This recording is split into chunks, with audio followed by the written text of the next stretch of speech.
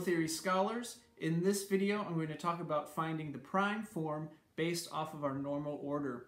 Again, just as a review, our prime form is our most compact ordering of a pitch class set, and our prime form serves as a type of token to represent all possible transpositions and inversions of a pitch class set. So here, if we look at this pitch class set, this normal order is 3, 5, 6, 9. We found this in the last video that I did on finding the normal order. And so there are two additional steps that we have to do to find the prime form after we found the normal order. One is to look at our ordering, and in prime form, we can actually read this clockwise or counterclockwise. So starting again up from those two pitches that we found with our largest adjacent interval.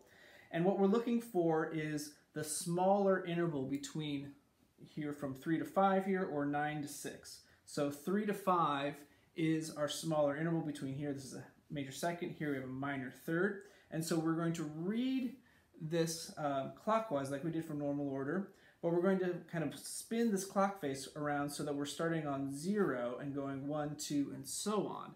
And so when we do that, we can see on here, we've turned that 3 into a 0, and then we're going 0, 1, 2, 3, 4, 5, 6. And so that is giving us our prime form, which is 0, 2, 3, 6. And notice with prime form, again, we're using the Clendenning-Marvin textbook, we use these squared brackets to show our prime form. And so let's look at another example here.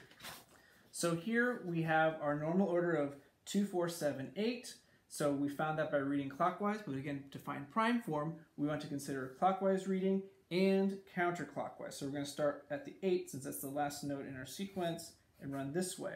When we look at it like this, we can see if we read it clockwise, we actually have a small, or counterclockwise, we have a smaller interval than if we were to read it clockwise. And so we want to actually start on the 8 and make this a 0. So we're going to kind of spin the clock face around and invert it. So we're starting that 8 becomes a 0, that's 0, 1, 2, 3, 4, 5, 6, and our prime form is 0, 1, 4, 6. Notice that we have the smaller intervals to the left of our ordered pitches. Okay, that's really important that you have the smaller intervals early on in the pitch class set. And let's look at one more. Here we have our normal order is TE23. What do you notice about this pitch class set? It's symmetrical, right? So we can see that it has a half step on either direction and then a minor third in the middle.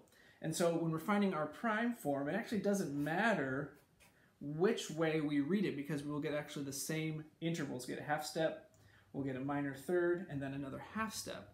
So we can actually make either this 0 or this 0. And when we do that, so here's making that 10, that T0, 0, 1, then 4, 5. Or if we were to start on that 3, it's still going to be 0, 1, 4, 5.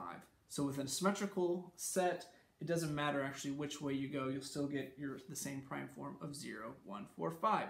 So that's a review of prime form. Look for some more videos reviewing interval class vectors and things like that. All right, I'll see you soon.